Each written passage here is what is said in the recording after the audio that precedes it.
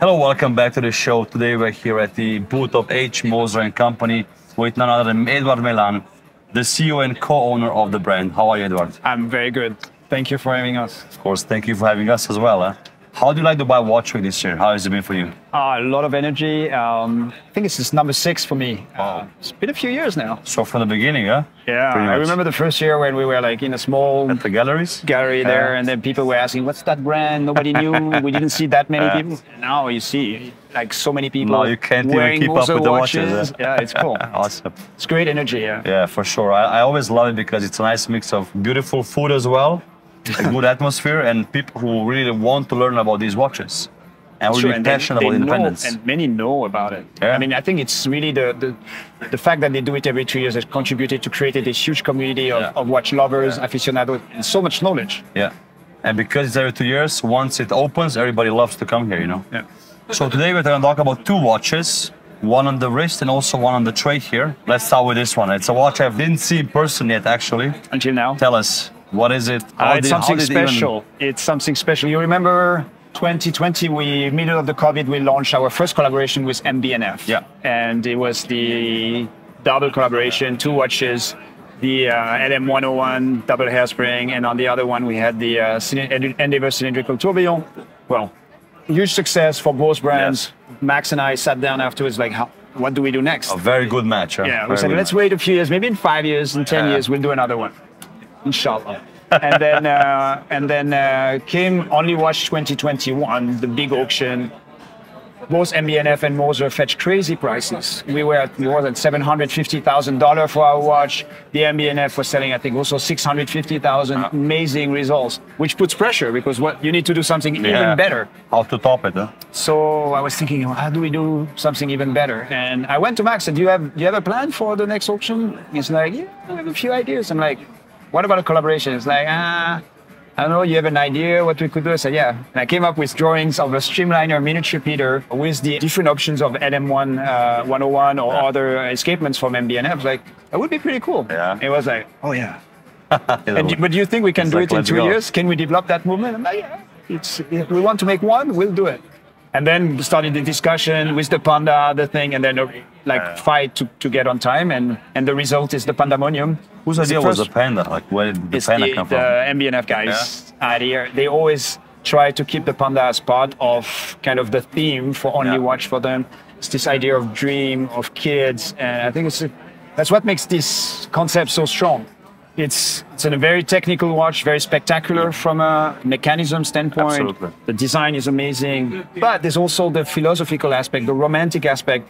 I don't know if you can see it on the camera, the little panda here, the DJ, when you activate the miniature Peter, the DJ is actually spinning this. So it's basically like this? Oh yeah, it's exactly like this, pretty much. So his little hands 5 millimeters. The disc. Good luck with that, huh? Yeah, an amazing development. Again, the idea is to sell it for Only Watch. We created one movement, and we will only make one movement. That's it. That's it. No special edition coming, nothing. Just this is it. I mean, we will have miniature Peters also in the Streamliner, but nothing with like that with the MB&F movement. So that makes it even more special. Awesome. And I think that's what Only Watch is all about. Yeah. So now Only Watch has been struggling. I mean, there's been a lot of questions. We hope it happens, and we're keeping the watch ready for May if the auctions take place. And if not, then we'll see what we do. So when I saw the drawings, I first thought it's going to be a mix between the Aquapod, the Streamliner, and the HMX. Yeah. So when I saw this, I was right on the Streamliner, but that's about it. Because on the drawing, it had like a capsule on the bottom as well. So I thought it's like a rotor, like on the Aquapod. True, so, but I was the Panda in the middle. But I was wrong. Maybe next one. Maybe next one. You got the idea. Come to me, yeah. I got you. So you also launched a new watch during the Dubai Watch Week.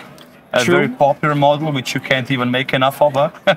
That's why I always hear from my friends, can you get me a Streamliner? I'm like, I'm not a magician. So you listen to the audience? We had quite a big success with the Streamliner over the years. And now for a couple of years, my dream was to be able to have a smaller movement for Moser. So we worked a lot on a micro rotor. Yeah. And the micro rotor is the latest movements that we developed. We see it here. Yeah. Smaller movements, slimmer movements, and it allows us for the first time to develop a 39mm Streamliner. It's a great size. Great size. A little bit above 10 millimeters high. And what's also beautiful is the MI Grand Feu dial on top of it. It's a mix of 3 different pigments that we mix, put in the oven on a gold plate, hammered. Creates a beautiful, very slim. I mean, works very well, even on small wrists like mine. I don't know if you can see it here. Yeah, and the bracelet's fantastic on this. Bracelet is very comfortable, doesn't pull your hair, fits any size, and that's made the success of the Streamliner. I think over the years it's become a very iconic of Moser. We try to balance between the pioneer that we have here, we have the heritage, we have the endeavor, but Streamliner is very, very strong. But we keep it about 30%. Also because the bracelet is difficult to make. Here with the enamel dial, you can expect, we cannot make thousands of them. Breakage as well, maybe. We only make 3,000 watches a year. And Streamliner is about 30% of that, so it's about probably 800. So is this movement now the base for future developments? Yeah, in that collection, in other collections. Right now, we said we do something, quite complex with the dials, so we can make sure that we do. I mean, we cannot create suddenly 1,000 of those movements. Yeah. So we do it right, and then later on we'll introduce it in other collections. Awesome. And also it gives us the possibility to go down to about 36.1 millimeter in diameter. So opens a new segment. Yeah. Smaller wrists. Maybe ladies' pieces as well. We always talk about unisex watches, but definitely for a smaller wrist. We talk about this only online, Edward. Yes. Go on. So is it limited? What's the price point of this? Is it available even? It is available, of course. We just launched it 2 days ago, but it's not limited. It's not limited, but we only produce about 150 a year. Yeah. Price point in US dollars, 32,900. In euros, 34,000, and in Swiss franc, 29,900. Yeah. Nice. So I'll give you an idea. I think here in Dubai, the price is 125,000 dirham. Perfect. As far as I know. Edward, thank you so much for your time. Always a pleasure. Thank you. Guys, check out the other videos on the channel. We'll be doing the Dubai Watch Week show.